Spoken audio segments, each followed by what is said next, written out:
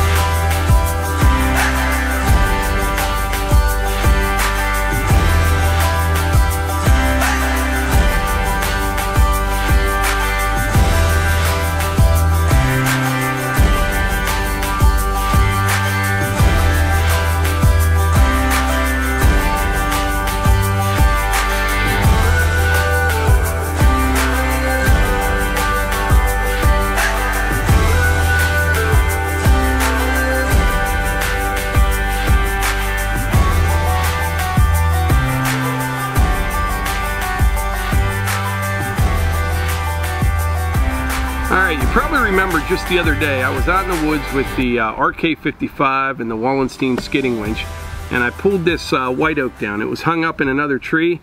This tree had been standing dead for quite a while, probably 4 or 5 years, something like that. And it was standing and then eventually fell over and got hung up in that red oak. And you could tell it had been dead for a long time because there were no roots left on it, just a little root ball. And I've seen these before. A lot of these white oaks around here, we've got some real big ones, but the little ones seem to struggle. I don't know what kills them before they get real big. But anyway, when I was out there, I mentioned that a lot of people talk about standing dead timber and it's ready to burn for firewood. In my opinion, it all depends on the species. You know, I guess ash, you know, I can only speak for woods that we have here in western Pennsylvania, but like ash, I think you could do that. Cherry dries pretty quick, but like this white oak and red oak, things like that, it takes a really long time. And I estimate this has been dead, like I said, for 4 or 5 years. So what we're going to do, we're going to split this thing open and we'll check and see what the moisture content inside this log. But before we do that, I had a lot of questions, probably a dozen, literally people asking why I don't saw logs like this on the Woodmizer. And the other day I mentioned it was about 10 inches in diameter. And this piece right here is probably the 4th or 5th piece, something like that, up the tree. And it's about 9 inches in diameter. So what I did, I marked on this end with a Sharpie. That would be best case scenario, what you're going to get out of this log. You're going to get 3 1x4s and 1 1x3. That center 4x4, all I use that for is like for cribbing, because it's prone to check, crack, twist. Not good to saw boards right out of this middle here. So like I said, best case scenario, and I mean it would have to be perfect to get those 3 1x4s and 1 1x3. So that amount of lumber equals about 10 board feet. Small, narrow pieces like that, you're probably looking at $1.50 a board foot. You're looking at $15 worth of lumber. So I don't know if it's right or wrong, but the way I see it, that is not worth my time, because to put this on the mill, saw it up with that LX 150 for 15 bucks, I'm looking at a half hour, 40 minutes. I don't know how long it would take, but it's just not worth it for me to do that.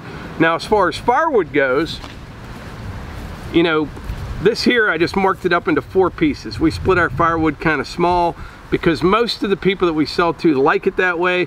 Most of the people don't buy wood from us to heat their house primarily.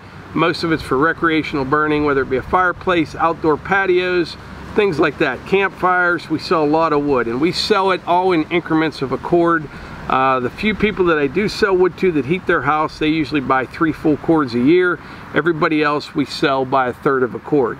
Now, since we split our wood small, we get about 750 pieces of wood and a full cord of firewood, okay? Now, 1/3 of a cord, get about $125 for. It's a real good market around here. That's them coming here and picking it up. So you're looking at 250 pieces of wood.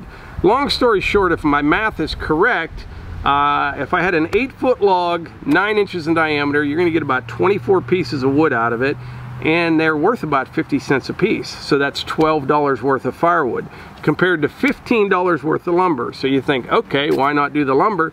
Because I can cut this up, an 8-footer, and run it through that Wolfe fridge splitter in probably 10 minutes. I mean, less than that, actually. Say 5 minutes or whatever. It wouldn't take long at all.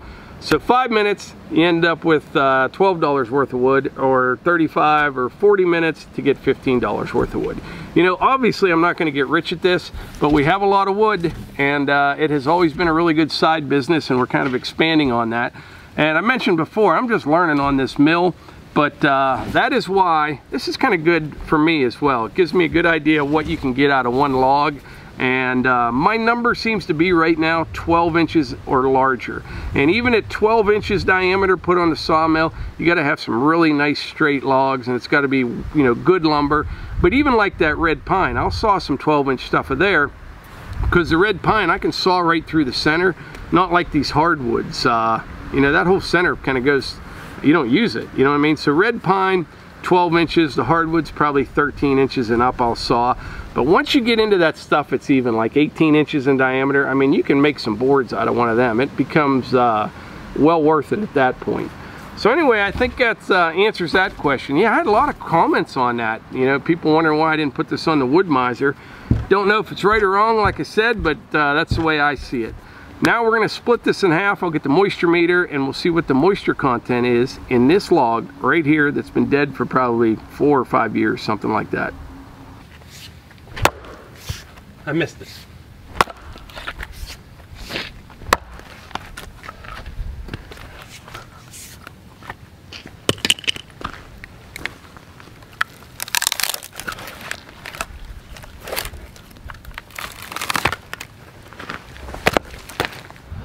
So Melissa and Piper just joined us, but tell them about Piper.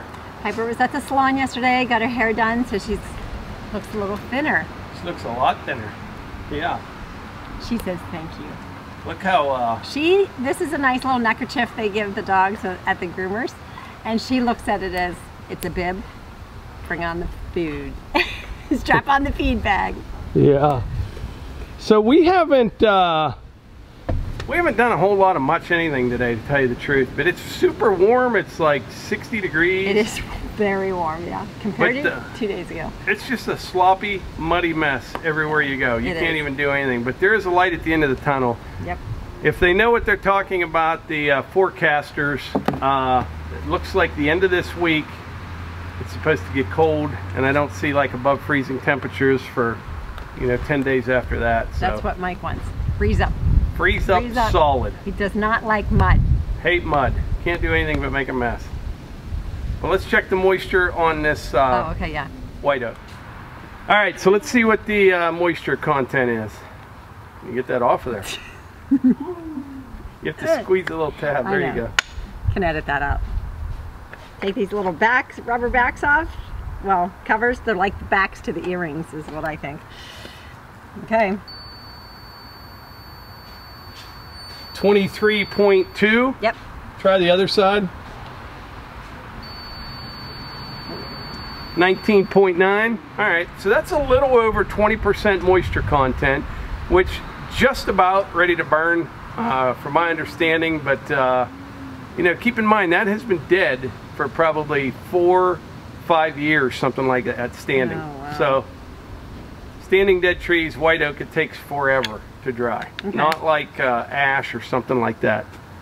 So now we know the answer to that. Something dripped on me. I think it just rained. All right, so there you have it. 20% moisture content, and he's already told you why he doesn't cut these on the sawmill.